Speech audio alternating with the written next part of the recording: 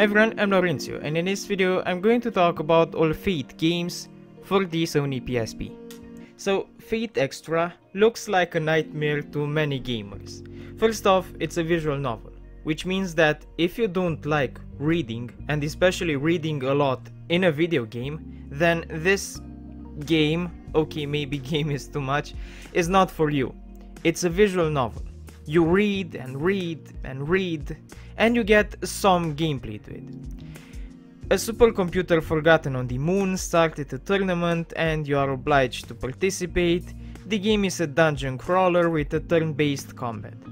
And it's on the weaker side of the genre, in my opinion. You can explore 14 maze-like levels that are pretty simple in layout, you get to plow through lots of small fry, and you get many fetch quests. And the combat lacks depth too. It usually revolves around memorizing the pattern of your enemies. And since you battle the same small fry till you can't no more, memorizing patterns will be easy and annoying. Occasionally you get boss battles, but overall this game is only for those eagerly wanting to play some dungeon crawling, turn-based visual novel, or are fan of the series.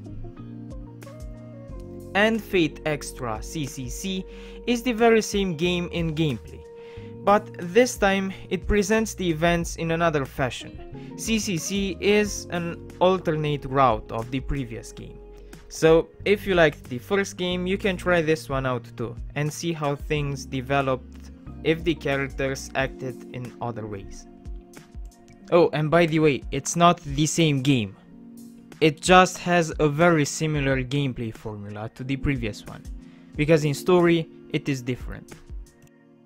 Overall, I consider the games appealing mostly to fans of the anime and to people who like visual novels, but if you've never watched the anime and don't like turn-based combat, this game is not for you. You most probably won't like the game.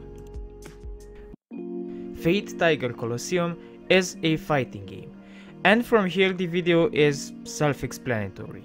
You can see what the game is and how it behaves. You have a light attack button, a special attack button that uses magic, you get a story mode, and lots of stuff to unlock. From characters to arts to new music, there are 23 characters in the game, and if the game looks appealing to you and or are a fan of the anime, go for it. Fate Unlimited Codes is a one-on-one fighter, and it's amazing. I'm not a fan of the Fate series and still like this game and consider it amazing. The combat is similar to Naruto on PSP, meaning that you can normal attack and special attack. You get a lot of well-written story with the game.